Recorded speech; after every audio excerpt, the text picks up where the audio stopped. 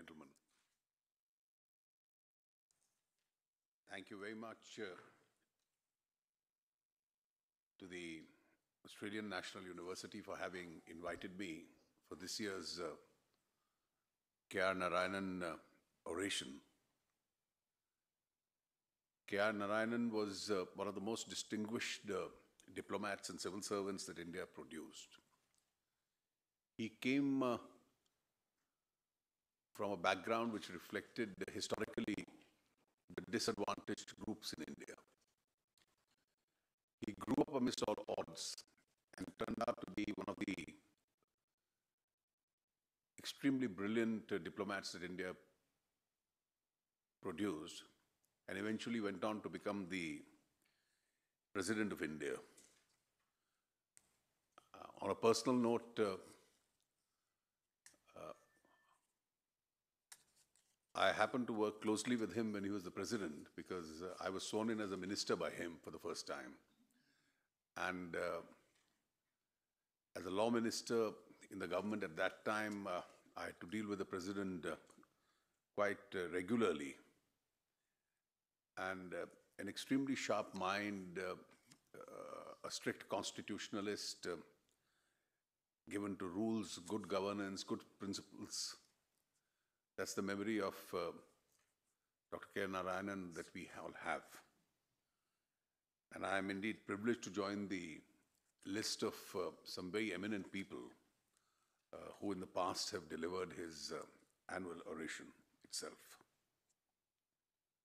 I was asked by the university to send a written text of the address, which of course Professor Jha would need for reasons of publishing. But I've always believed that listening to people read out text becomes quite challenging. And therefore, I'm not really going to read it out, but refer to some of the basic points which are set out in the text itself. While we speak in terms of reform and growth in India, a lot seems to have happened in the last 2.5 decades. In fact, the Chancellor in his various capacities as a former foreign minister and even otherwise was mentioning that he's traveled extensively to India, and his initial memories seem to be of the 1968 Indian train, traveling in what was then called the third-class compartment. We've come a long way since then. He did mention my fondness for cricket. And if I go back to where India was in those decades, in Steve Waugh's autobiography, when he first made his debut in cricket, he came to India in 1987 to play in the World Cup. And from Mumbai, he mentions in his autobiography that he would regularly telephone his girlfriend. And the Indian telephone system at that time was that he had to sit next to the telephone the whole night because he'd be added on to what we used to call the trunk call. And at some odd hour in the middle of the night, the call would be connected. And while he was speaking to his girlfriend, every 3 minutes, the operator would say, "Do you want me to continue the call?" We've come a long way since then. Today, we have, in 1995, our teledensity was 0.8%. Less than 1% of Indians had a telephone. So that's just about 21 years ago. Today, it's over 1 billion phones. And that's only one illustration which demonstrates as to where India has moved on from. An economy which was essentially an economy of shortages. I remember when I first became a member of parliament, the transformation was still taking place. And each one of us used to be given a discretion. And the discretion used to be that we could allocate gas connections to people, we could allot telephone calls to people out of turn. And suddenly, within a year or two, I found that nobody would come to me to ask for this favor. because we were slowly turning from an economy of shortages to surplus. And my then leader, the former Prime Minister, Mr. Vajpayee, said that you are only distributing telephones and gas connections. He said that he recollected that in his earlier days as a member of parliament, he also had a discretion to allocate HMT watches to people. So they were all allowed 2 HMT watches every year, which they could allot to people out of turn. And that is how the manner in which regulated economy in India had worked. But I must say the direction we followed from 1991 onwards indeed served us well. It improved upon our growth rates. It brought down our poverty levels. Last week, I had an opportunity to deliver an annual lecture at the National Minorities Commission. And I was extremely pleasant with the research I did for that lecture, that the maximum depletion of poverty rates, even amongst the minority communities, took place post-1991. So as India grew and the economy improved, because prior to 1991, we were quite happy and satisfied as an economy with a smaller base, growing at about 2 to 3% every year. And the world would sarcastically refer to this 2 to 3% growth rate as the Hindu rate of growth. And this was incapable of either depleting poverty levels in India or giving enough resources to the state in order to improve the lot of people which had to be addressed. But post-opening out in 1991, successive governments did their little bit. And the present government seems to be taking that to its logical conclusion. But one important aspect of the economic debate has been that have reforms really helped the economically and socially deprived sections of society? And in the initial years, whereas it was for the then governments a little more difficult and challenging to market reforms, because the arguments was that this really has helped businesses, this has helped private sectors to grow, but has it really impacted on the life of those who otherwise have been used to living in adverse circumstances? And this includes a very large section of population. We have large sections of scheduled caste and scheduled tribes, which are historically disadvantaged groups. Amongst the backward castes, we have the most backward communities which didn't have any sources of employment. We, of course, have a significant section of the population. At one stage, it was more than 50 to 60% which lived below the poverty line. We still have a considerable section which leads that life. We have some groups of minorities which have not economically prospered as well as the other groups. And therefore, how has this entirely impacted upon them? Sectorally, if we see the growth of the Indian economy, our services sector seems to be the best performing sector. And even in otherwise a global slowdown environment, our services sector even today grows at about 9 to 10% a year. And that's a very rapid pace of the growth of the services sector. Our manufacturing sector can do better, but it's our agriculture which is the real challenge. And if we look at the inequalities created by the people in the rural areas, almost 55% of India's population even today is dependent on agriculture. And being dependent on agriculture, the share of agriculture has shrunk to almost below 15% of India's GDP.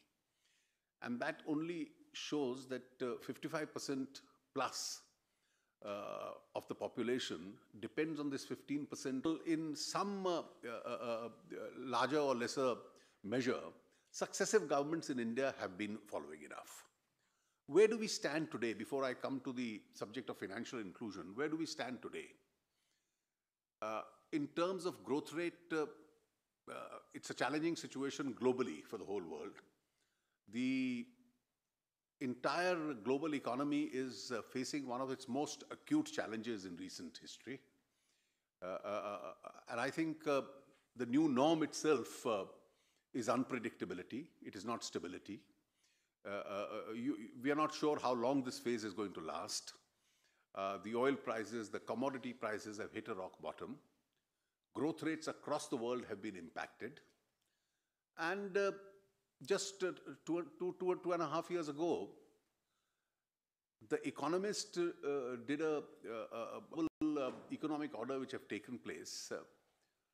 Thankfully, have not made that analysis come true. But the eye seems to be a faster growth rate. Are we in India satisfied with this? Well, if we look at how the rest of the world is doing, I think we are rated as the fastest growing major economy in the world. But if we measure it by our own standards, we believe we can do slightly better than this.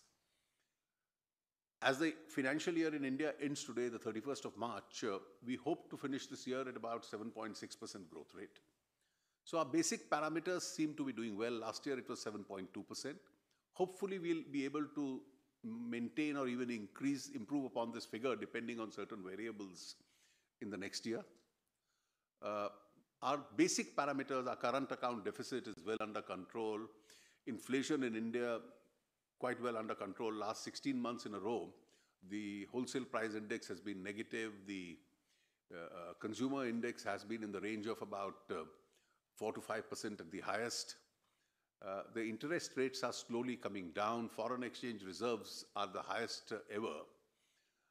Until about August last year, rupee, other than the Swiss franc, was the only currency which was able to maintain its pace against the US dollar. But post the devaluation in China, the rupee also got somewhat adversely impacted and the parity got somewhat disturbed. With the basic parameters of Indian economy doing well, where do we feel we can do better? I think there are 3 or 4 variables. The first variable, of course, is the global tailwinds. Today, the global situation is obstructive to very high rates of growth. For one, our exports are very adequate, are significantly impacted because global trade itself has shrunk, and therefore, in terms of values, it has shrunk because of the oil prices and the commodity prices. Even if volumes remain the same, in value term, it seems to have shrunk, and therefore, the global situation has adversely impacted on our exports. That is one area of serious challenge that we have. We've had 2 years of bad monsoon. Fortunately, in Indian history, you've never had 3 bad monsoons in a row. So on the law of probability, we keep our fingers crossed this year. And monsoons, we don't have a food crisis ever in India because we have surplus. But it impacts on the purchasing power of the rural population. And therefore, it has a spiral impact on industry, on manufacturing, on demand in the market itself. So that's an important variable which can add to India's growth itself. Third, of course, is our ability to continue with the reform process and adding to its pace. And the fourth, which is something which hasn't helped the rest of the world, but it has helped us. The low oil prices, particularly the low commodity prices, have helped us because we are net buyers. And therefore, we've been able to save a lot of money on account of particularly the fall in the oil prices and divert that resource into more useful areas of operation. How do I see the reforms continuing in India? I think India still has a great appetite for reforms. There is a clear realization in India that India, post the 1990s, is a much better country to live in. It's doing much better than it was prior to that. And therefore, there is a larger political consensus that governments, both at the center and the states, continuing with reforms. Reforms unleash energies of Indians. They allow free flow of capital into the country. They remove all forms of restrictions. And therefore, with the strength of the entrepreneurship, the economy itself is able to grow. So as a part of the reform process, we've opened up the economy significantly. Almost all sectors are open to foreign direct investment. In greenfield investment, we have the largest anywhere in the world which is coming into India. In the last 1 year, foreign direct investment itself has increased by 40%. Addition to this, we had a bad reputation for not being the best place to do business in. And therefore, we had to reform our systems. And therefore, considerable headway work has been done in this regard, both by the central government, the states government. And therefore, there is a significant amount of ease which has come in. We've moved up the global rankings. We had a fairly aggressive taxation system, a direct tax system, which we've rationalized, now trying to bring down taxes to a global level. I was speaking to my counterparts in Australia. Our taxes are more reasonable than the ones you pay here. Indirect tax, of course, you've been a decade and a half ahead of us. We are now trying to implement the goods and services tax.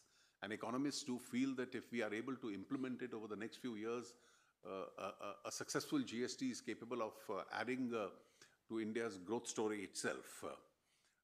Our main concentration in terms of expenditure now is into rural India, because one of the objects of public finance has to be to fill up the pits wherever you find them, and of course on creation of physical infrastructure. I think these are two very important areas where public investment has been going. Our infrastructure, almost every part of it, whether it's the railways, the rural roads, the national highways, the ports, the airports, the power sector, I think these are all areas where there is a huge amount of activity and growth taking place these days. And they require a lot of investment, and I quite candidly concede that kind of investment is certainly not available in India. And therefore, we've been reaching out to investors, pension funds, superannuation funds world over to come and invest in India.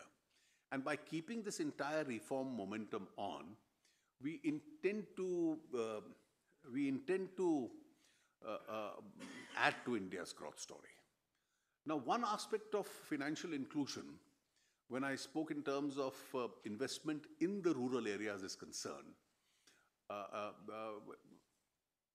is to give the benefit of this increased growth to those sections which have so far not received the benefit. So what is our long-term planning about rural India? President Narayanan's successor, President Abdul Kalam, used to,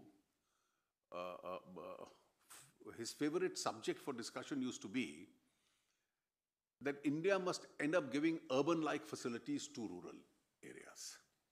Now that may be a great vision, but a very challenging vision to seriously implement. And therefore, as a part of an inclusive growth bringing the rural areas, what is it that is happening? We have 700,000 villages in India, and by 2019, we intend each village being connected by a regular Pakka road. Now, the road program for the villages in India is one of the most successful programs. It's a program where every member of parliament is involved in, because he knows that he has to visit those villages and people then shout at him because they don't have access. So everybody is involved in that whole process. So this year we've increased the allocation. This is entirely being done by the government. And this year we've increased the allocation between the central and the state government almost 3 times, so that we could expedite this whole process of rural roads. It's a successful program. It's a work in progress. And I think it puts in a lot of money into the rural areas. The second thing, out of these 700,000 villages, we found that 18,000 of them were not electrified. And therefore, the Prime Minister has given a call that in the next 1,000 days, all 18,000 have to be individually targeted for electrification. We don't want a single non-electrified village in India. And as I speak to you today, last week, we crossed 5,000 out of these 18,000. And the indications are that we may be able to achieve this target a little ahead of time. So electrification of all villages, road access to all villages. The Prime Minister's call for the Clean India, the Swachh Bharat campaign, now speaks in terms of a toilet in every home. So last year we implemented every school in the villages must have a toilet. So that lakhs and lakhs of toilets had to be constructed. We achieved that target 100%. And now there is a huge campaign in which the government is involved. The World Bank is also partly helping us in the finance. Corporate India is putting a lot of CSR money into this campaign. And the idea is to make every home in village, and where every home is not possible, to make collective community toilets available to villagers in rural areas itself. Housing for all is a very tall order. And in the rural areas, for people to go in for regular pakka houses is yet one of the other programs which is on. In order to fund the farmer and bring him into this entire inclusive process, the loan that he takes for his crop, the interest burden on that loan, because of the economic pressures on the Indian farmer, farm holdings in India are very small, is being partly subvented by the central government.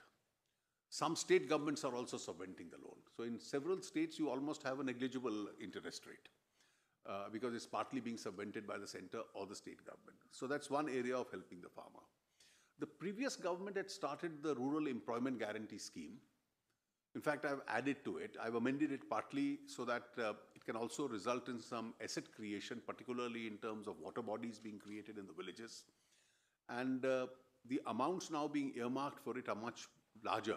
So that's another methodology we have of a social inflow. Starting from tomorrow, a campaign is now being launched to make sure that the payments that these unemployed people get as a part of the Rural Employment Guarantee Scheme, as I'll explain in the course of the talk to just now, are directly transferred to their bank accounts rather than the monies first going from the center to the state, from the state to the district, from the district to the panchayat, and then being pilfered before it reaches the farmer itself. Now it's being directly transferred to their bank accounts itself. Now these are various avenues of funding rural India and empowering rural India which are on. What is it that specifically the financial inclusion campaign envisaged? 2 years ago, we realized that only 58% of the families in India had a bank account. 42% was completely outside the banking network. And one of the first programs of the government was to make sure that every family, we have about 250 million families in India, is connected to a bank. So even if you didn't have a balance to deposit money in the bank, it's not merely that people were supposed to come to the banks. The banks hired employees who were called the business correspondents, who went from home to home and reached each one of these 42% who were outside the banking system. So those who were opening bank accounts were incentivized by telling them that they would get a debit card, they would get a facility of an overdraft if they operated that account, and various incentives were given. And in a period of about 3 to 4 months, it was a spectacular performance by the Indian banks, particularly the banks in the government sector, that we were almost able to add the entire population of India. So it would be stray households now who are outside the banking system. As a pattern, everybody has come within the banking system itself. Now the poverty levels are such that almost 73% of these accounts didn't have a single rupee in them. They had no money. So how do you transfer resources to these bank accounts? Now in order to do that, comes the second limb, which is all government support that goes. It went in terms of giving cheaper products. I think that's a system which is now gradually coming to an end. And therefore, your cash subsidy is directly transmitted to the account of every beneficiary. And therefore, you have the central government, the state governments, the local bodies have a large number of support programs in terms of scholarship, widow pensions, old age pensions, minorities scholarship. Now, each one of them is now being transferred to these bank accounts which have been opened. So these have become operational, and in a period of about 2 years, today about 75% of these accounts are actually operational. They have money, people operate them, they use the debit card facility which has been given to them. And this has turned out to be one of the most successful programs. Now, building on this, we have a database of what is called the JAM Trinity. The JAM Trinity is the J is the Janadhan account, which is supposed to be these bank accounts. A is an Aadhaar card, which I will just explain. And M is those 1 billion mobile telephone connections. So these are the identities people have. We have then created, and now it has got a legislative support in Parliament, we have now created an Aadhaar number, which is a unique identity number, which every resident in India has. Now, already about 1 billion people have been allotted this. The percentage of adults is about 98%, though amongst minor children, it's still lagging behind about 67%, and we are adding about 5 to 7 lakh people per day who get this unique identity. This unique identity has some particular features of the individual, as also every individual is now identified by this number. Now, this enables us to identify those who need support. There are a large number of subsidies. In India, petrol was subsidized, diesel was subsidized, cooking gas is subsidized, food for poor people is subsidized, fertilizer for farmers is subsidized. So all these state support subsidies, the challenge with regard to these subsidies was that they were unquantified amounts, which was given to an unidentified section of people. So when the scheme started, each one of us, including me, were getting the benefit of a cooking gas subsidy. Now, there's no reason why this subsidy should have been made available to people like me. So we started a campaign for eliminating those who don't deserve this subsidy. We had a parallel campaign called Give It Up. People should voluntarily give it up. Fortunately for us, the oil prices fell, so we were able to link petrol and diesel to the market. The cooking gas subsidy now reaches, and if you look at the numbers, the magnitude of the work done, when we opened those Janadhan accounts, the number of accounts which we were able to open were 210 million, 21 crore accounts. So it was, and this was all done in a period of about 4 months. The cooking gas subsidy now goes to the account of 140 million people each month. So do the scholarships and the other pensions and various forms. So these people have some operational balances always available with them. Now, this experiment of Aadhaar, now that it has a statutory backing, we intend now using it as a pilot project for fertilizer in the first instance, for food in the second instance, and wherever it is possible, we will see if this can be implemented. On cooking gas, it has given us a subsidy saving of about 25%, which is a considerable amount because that's all a pressure on the revenues of the central government. And this money can be utilized for helping the various people. And in order to demonstrate this point, as I'll explain later, we've added this as a part of the social security campaign. The third thing that we did was to use all these accounts and offer India outside the government is an unpensioned society. Most Indians don't get a pension, and there are pension plans, but very few subscribe to it. It's only government or quasi-government employees who get a pension. So I've been saying from day one that there's a need to make India into a pension society, and some of my proposals, though well-intentioned, run foul of a certain section because people don't realize the consequences of when they have nothing to fall back on. As a result of which, we started offering low-cost insurance policies and extremely low-cost insurance policies. For instance, we have about 130 million people amongst these poor people insured themselves for a 2 lakh rupees accident insurance. So if a bread earner dies, his family gets at least some subsistence. These are very poor people. And the total amount of premium that was to be paid out of these Janadhan accounts is only 1 rupee a month, which was a nominal account. And therefore, to bring people into financial inclusion and social inclusion, I think this was a step which went long further. We similarly brought in a normal life insurance policy, again reasonably low cost, and a pension scheme for them. The two insurance policies have been a runaway success. The pension scheme is still taking time to register because people have not realized the benefits of those outside the government to have a pension program for themselves. I think one day, hopefully, following from the pattern that you have in countries like Australia, in the United States and Europe, we probably could insist on people contributing, at least a large section of those who can afford it, contributing for a mandatory pension subsequently. Now, the bank accounts being opened, money is being put into these bank accounts, the facility of insurances being made available to them, and what do we then do with this large body of people? Many of those who can't get a job either in the government or in the private sector. So the next limb of this financial inclusion, which I started last year, was this is an unfunded section of society. And therefore, you have to encourage them to set up businesses and small establishments on their own. So we started what is called the Mudra scheme of the government, wherein all the banks were advised to give to them microfinance at the bank rates of interest. Otherwise, these people were entirely dependent on moneylenders who were lending to them at 25, 30 and 35% a year.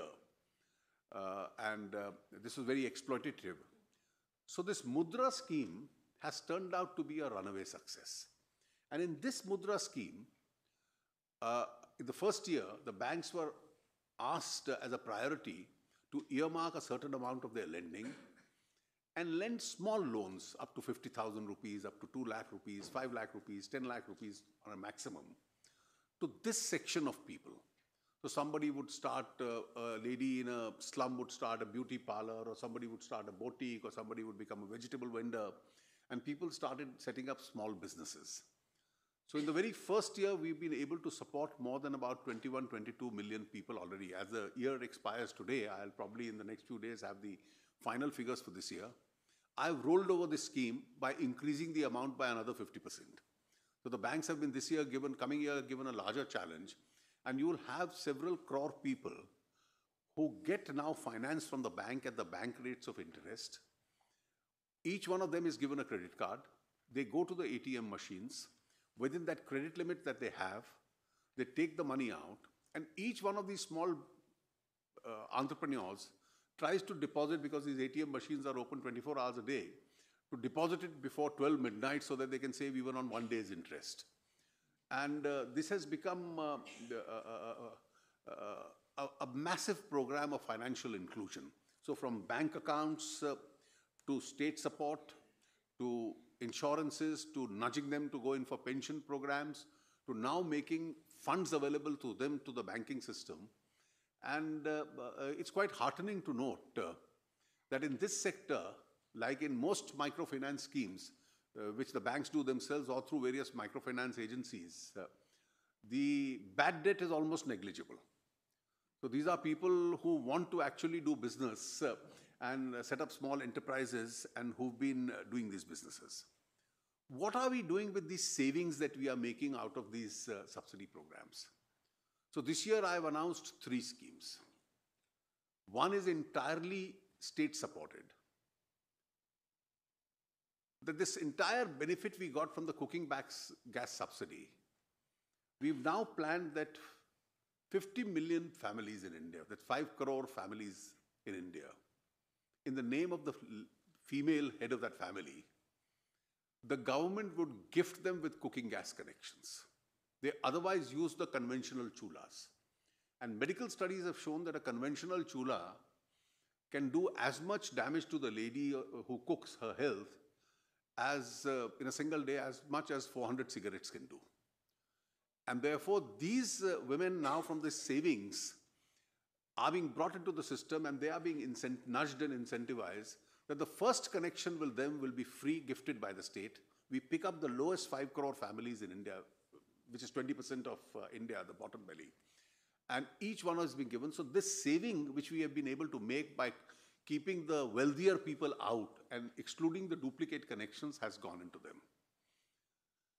The second area, for the Indian farmer, we've now come out with a very low-cost insurance scheme, crop insurance. Because if the crop fails, you'll hear stories of Indian farmers being pushed to suicide because they are not able to return the loans.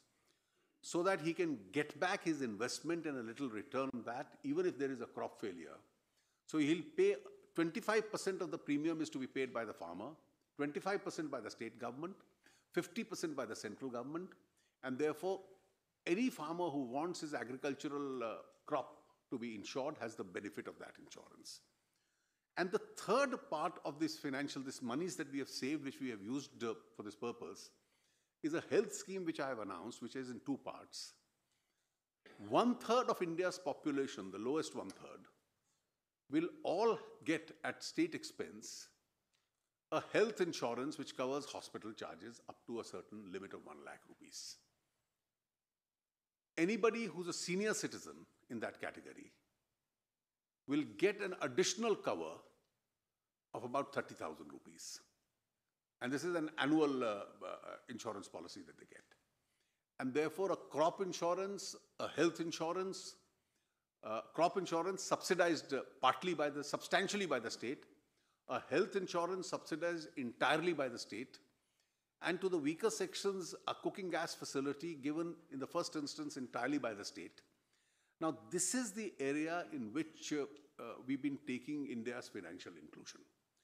The net object of this exercise has been that wherever you grow faster, the state gets more revenue, the state is enriched, and therefore you make your systems in order that in addition to the natural advantage of jobs being created and so on, you are able to use this additional resource to pump up into the areas which need to be supported. The last scheme which, as I go back to India, which we are launching in the coming week, is something called Stand Up India. And Stand Up India addresses 2 sections of Indian society, and that's the last point I have to make. It addresses the scheduled caste and the scheduled tribe, which is the socially disadvantaged groups, and it addresses women. So every bank branch in India, public or private, has been requested to support 1 entrepreneur from the scheduled caste, scheduled tribes category and 1 from the women entrepreneur. They will give them a loan up to 1 crore rupees and create, in the first instance, about 250,000 new entrepreneurs coming from these sections which have not actually seen too many entrepreneurs coming up. That's a scheme we intend to launch as a part of this support to the social sector and the financial inclusion schemes that we have. Hopefully, in years to come, as governments earn more resources, I think the benefit of resource reaching these sectors itself will continue to increase. That's all I have to say, and thank you very much.